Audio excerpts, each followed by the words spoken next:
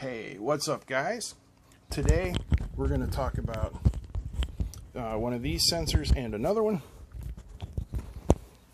This is the BMP280 sensor. This little silver thing right here is that BMP280 made by Bosch.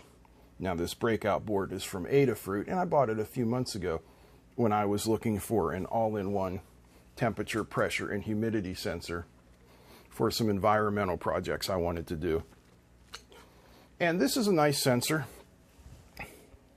It can work on either I2C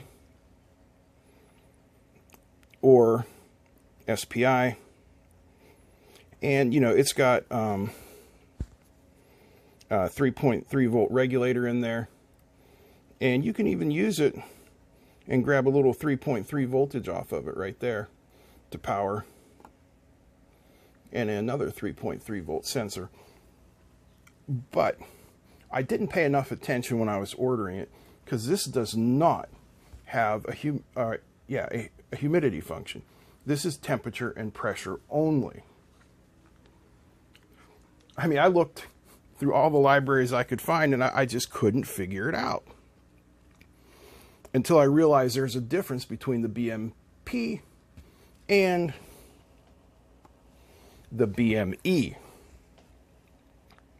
So this is the sensor that I really wanted. And somebody, I'm not going to name any names, soldered these headers on upside down. So there is the BME280 sensor, and this is an I2C sensor, and it does have temperature, pressure, and humidity, which is what I wanted, an all-in-one kind of thing. So I put together a little demo, and let's go take a look at the code. Alright, so here's our code for the BME280 temperature, pressure, humidity sensor. I'm not going to go over all this, but here are the pins for the display using the SPI interface. And here are your pins for the BME280 using the I2C. One thing I will say you must be careful of. If you're using the DIY model or the Adafruit BME280, you can hook it up to 5 volts because it has a 3.3 volt regulator. If you're using another board, make sure you plug it into 3.3 volts. All right. Here are our libraries. We're using the Adafruit sensor library, the Adafruit BME280 library, the SPI library, and the Adafruit PCD8544, which is the Nokia 5110. Here are our defines. These ones are for the soft SPI, and this one sets our sea level reference. We have 2 library objects, one called display and one called BME. We have 3 variables of the float type used for calculating the dew point.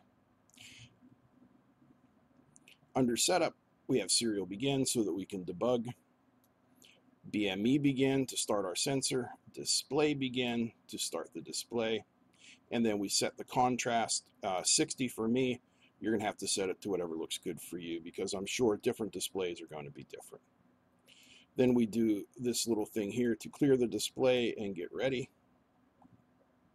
Now here is our loop. We're always going to start with a clear the display so we don't overwrite. Then we're going to set our text size, set text color, and put the cursor in the upper left position. Now, there are 3 things that we're reading are the temperature, the pressure, and the humidity. So now the temperature reads in Celsius. I'm converting that to Fahrenheit here. And these 3 lines will print that out to the first line of the screen. And you'll notice this one has a LN at the end, the print line, so it skips a space.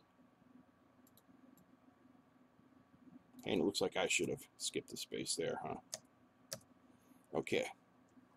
Next, we have the 3 lines to print the pressure, which reads in kilopascals, and by multiplying that by 0.2953, we convert it to inches of mercury. And the last three here display the humidity. No calculations are necessary, it just gives you a percentage.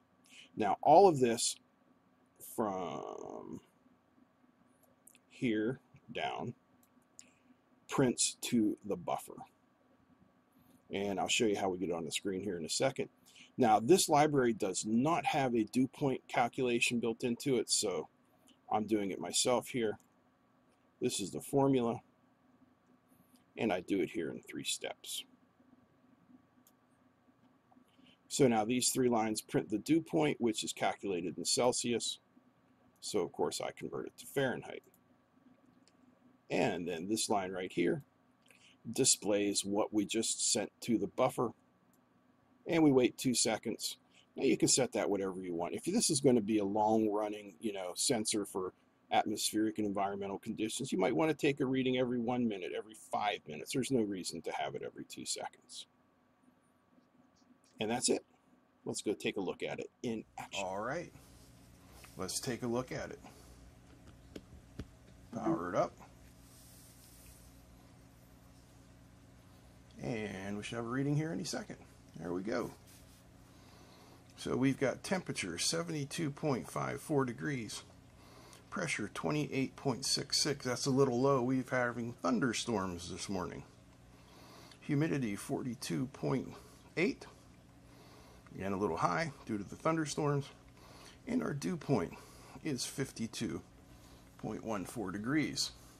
So you can see we are in a nice wet situation here in Ohio this morning, March 1st, 2017. Well, guys, that's it. I hope you'd like this. And if you did, please give me a thumbs up. Feel free to comment and share. And if you haven't subscribed yet, what the heck are you waiting for? I'll see you next time.